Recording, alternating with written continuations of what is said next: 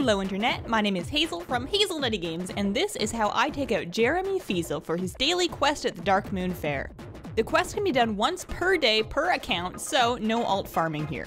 It will get you the Darkmoon pet supplies, which will give you 5 Darkmoon prize tickets, assorted pet supplies, and a chance at the Darkmoon Eye pet. Here's what I use for this fight. In my top slot, I have my Mechanical Pandaren Dragonling, upgraded to rare quality. I keep his move set to Breath, Bombing Run, and Decoy. Next, you'll want a strong elemental pet with elemental damage. It will be easier if your pet has a speed that is faster than 280. I'm using my Pandaren Fire Spirit with a speed of 289 and moves set to Burn, Flamethrower, and Conflagrate. For my last pet, I brought my Cogblade Raptor. Pick your best mechanical pet with mechanical damage and a speed higher than 294. His moves are set to Batter, Overtune, and Exposed Wounds. Okay, so make sure that you have your Pandaren Dragonling in your top slot and a Darkmoon game token to start the fight, and then go do it. Alright, I challenge you. Perfect. So he's going to start with Judgment, which is his Darkmoon Eye pet. You can see his moves are all weak against us, as are Mechanical Pandaren Dragonling. Whole strategy against this pet is mash your breath button, it will kill him before he kills you. It's really as simple as that. Doesn't take very long, and he's really doing some pretty pitiful damage against you, so nothing to really worry about here. He does occasionally get a speed boost off on you. I wouldn't worry about it, you're still going to take care of him. As soon as the eyeball dies, you want to switch out to your fire pet. Do not use the rest of your Dragonling. Switch out to your fire pet immediately.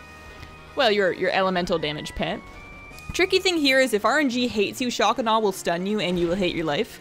Doesn't happen that often though, and you can usually still recover. Here I'm going to go ahead with Flamethrower and then Conflagrate to get the full Conflagrate damage. We should be doing some pretty solid damage here.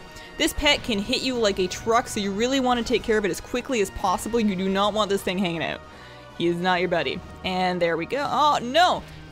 What are the chances? 10%. 10% were the chances. No problem. We are faster than him, which means that we have a pretty good jump on him, and we took care of that with no problem. He does come back, but that's okay because we have lots of life left. Refresh your Flamethrower if you have a burning dot so that it remains on the field if you can, and gets a little bit of extra damage off on the monkey. The monkey is the worst part of this whole thing. Alright, so he's down. Fezwick is out. Fezwick is a bad man. He's out and he's gonna kill you. He's actually gonna stun you, and that's probably the most annoying thing, is he can stun you a lot. Clobber has a 5-turn cooldown, and it really just sucks. What I'm gonna do here is I'm gonna use the rest of this pet. It's probably not gonna live through this attack. And there we go, he's down. Now that that's happened, I'm gonna switch out to my Pandaren Dragonling and use the rest of him. We have brought along Bombing Run for the purpose of extra damage against Fezwick. There we go.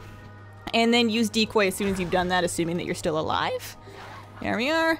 Decoy will only block one of those banana attacks, but you know what? It helps. And sometimes it can block something like a Clobber or a Smash.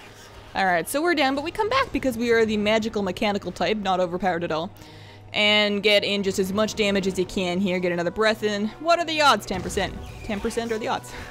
That's okay. That bomb is still going to fall on his head, and there's nothing he can really do about that. So what I'm going to do here, I think, this is a little bit risky. I'm going to expose wounds before I start battering him. Because our speed is higher and he doesn't have anything that can lower our speed, we're really just going to mush on him really hard with this. And he's about to get hit with the bomb. We should be able to take him out right here. Batter, batter. There we go. That's how it's done. So that's it. Thank you so much for watching. Check out my channel for more pet battle and WoW related content on top of some other stuff. Subscribe and have yourselves a wonderful, wonderful day.